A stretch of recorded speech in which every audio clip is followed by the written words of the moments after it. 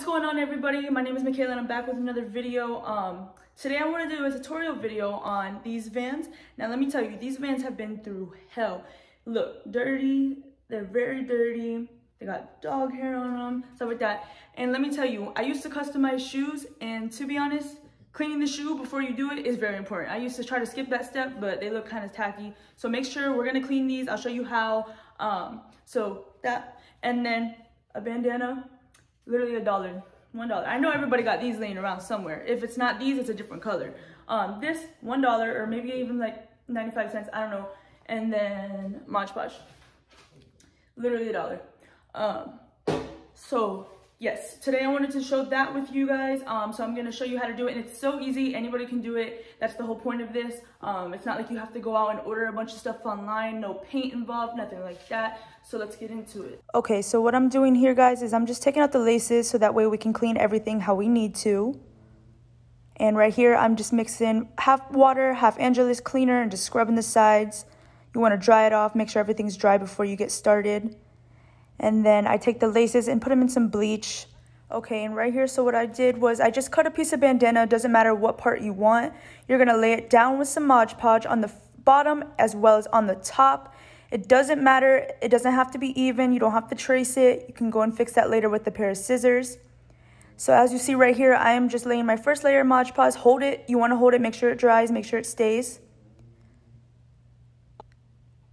And then right there, you'll see that the edges are all rickety, but you can go and fix that with an X-Acto knife as well as just a little pair of scissors. It won't mess you up. Just let it dry, and then you'll be able to do it. So we're going to go ahead and move on to the next shoe. So right here, you'll see I'm just cutting the back piece, and I'm gluing it on same way I did with the first piece. All right, guys, after that's done drying the first two pieces, you're going to want to cut 4 of these. I'm going to start with the 2 right now, and you're going to want to go on the sides here. For me, for these Vans, I'm not going up. I'm just staying right here. I didn't really want to go here, but to me, the shoe looks a little boring without it. So what I suggest, if it's up to you, you can do the full sheet, or you can honestly, because I want mine a little plain, I don't want too much print. You can just cut those little pieces out and put them on the sides here too if you want. I was going to do that, but since for a video, I'm just going to do it here. All right.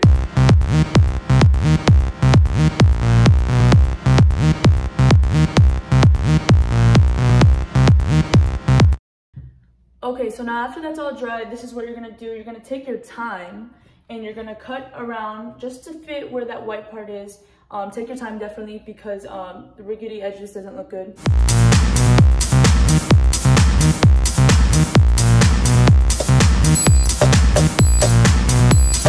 Once you've cut the pieces and stuff like that, what you're gonna want to do, just to make sure everything kind of doesn't come off at all, is just kind of go around with one more layer of Mod Podge around the whole entire thing.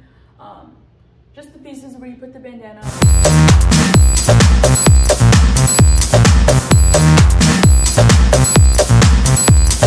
Alright guys, I hope you liked this tutorial on how to make the bandana Vans. You know, I only made this because literally anybody can do this.